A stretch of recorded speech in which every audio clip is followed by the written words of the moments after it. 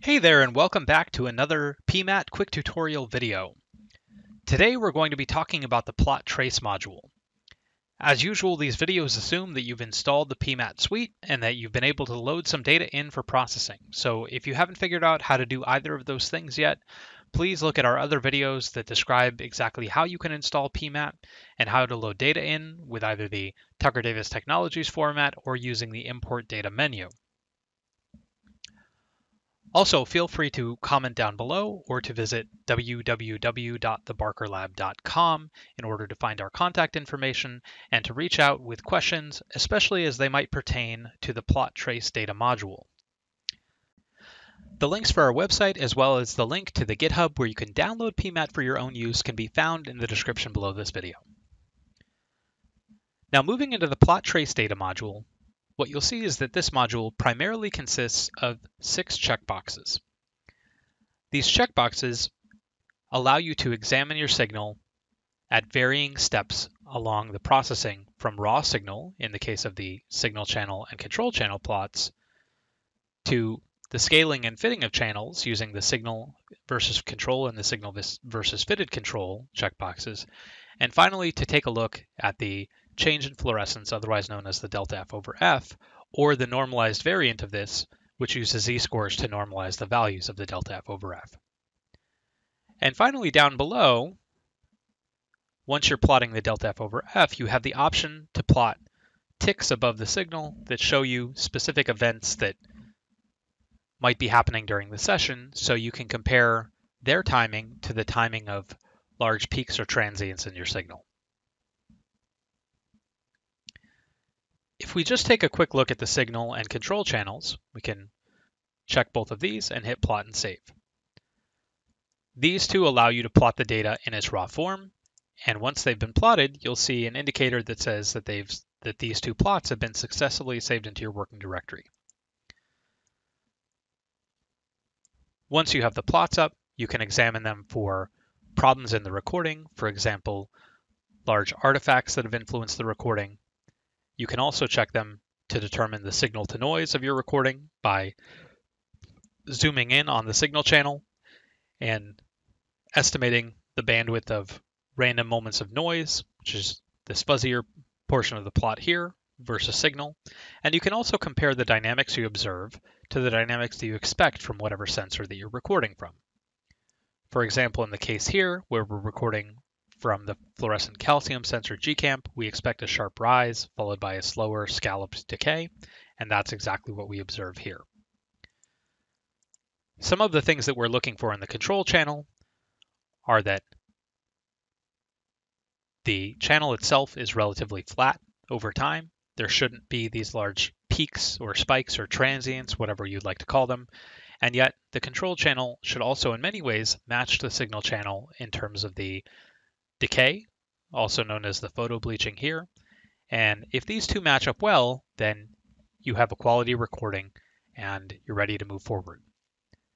Now, we plan in the future to release a quality control video that discusses some commonly observed problems and where they might come from, but for now, these are some of the basic features you should be looking for.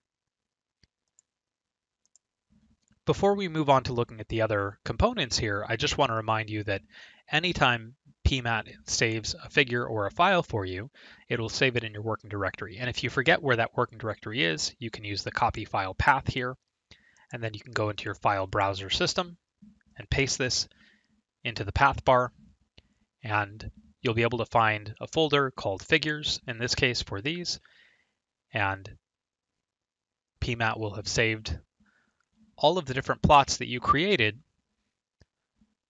in this figures folder.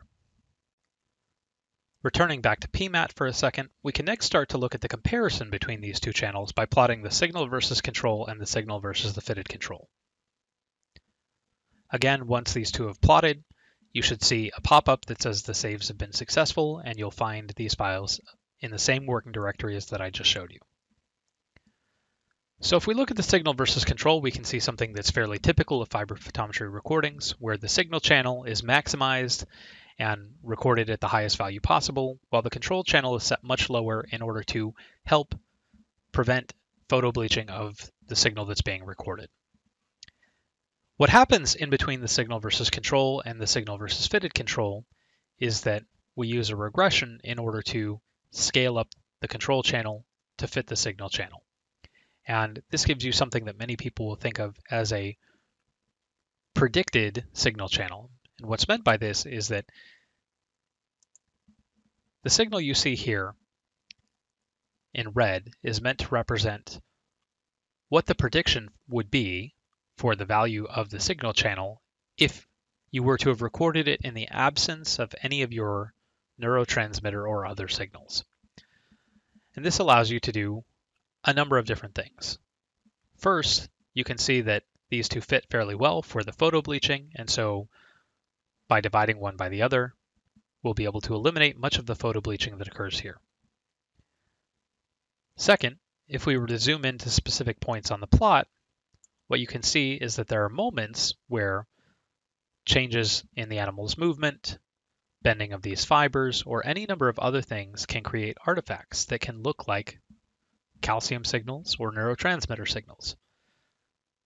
So in these cases, we're able to subtract these out in order to provide us with a better estimation of the true signal coming from our biological sensor without the influence of any artifacts that might be caused by animal movement, changes in the position of the fiber, or any number of other things that we don't want in our signal.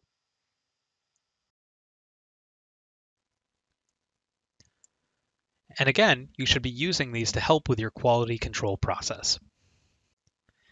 And finally, we can move over and we can check how all of these different corrections that we've been building up to using the signal and control channels look by either plotting the delta F over F or the normalized delta F over F.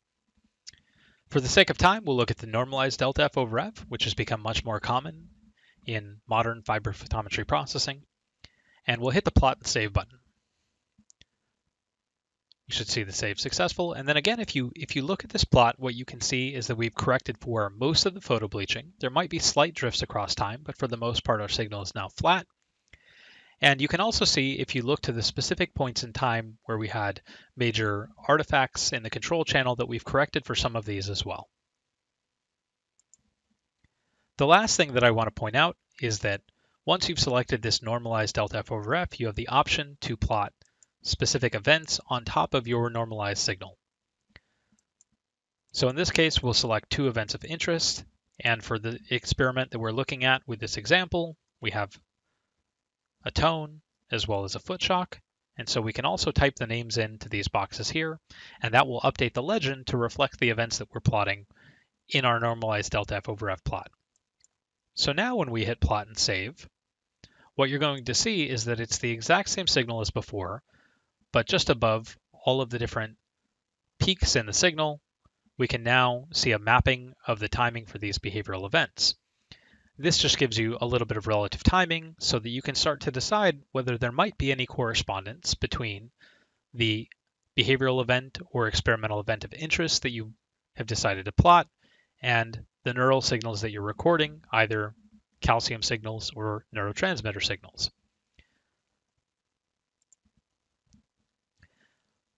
Finally, as one last tip, this is something that can be especially important if you're conducting batch processing or if you're trying to run through large groups of files. There's a select and deselect all button here, which will allow you to quickly check or uncheck all of these checkboxes. And as a last reminder, the only way that you're going to gain access to this event plotting category is if you have the normalized delta F over F checkbox checked here. So if you're running into trouble with that, that's the first place to go.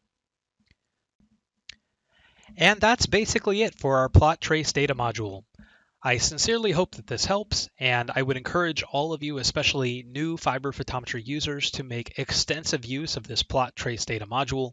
It's going to help you get a very quick feel for the quality of your signals and allow you to make modifications that will produce higher quality recordings moving forward, and you will thank yourself in the end. With that, have a great day and happy recording.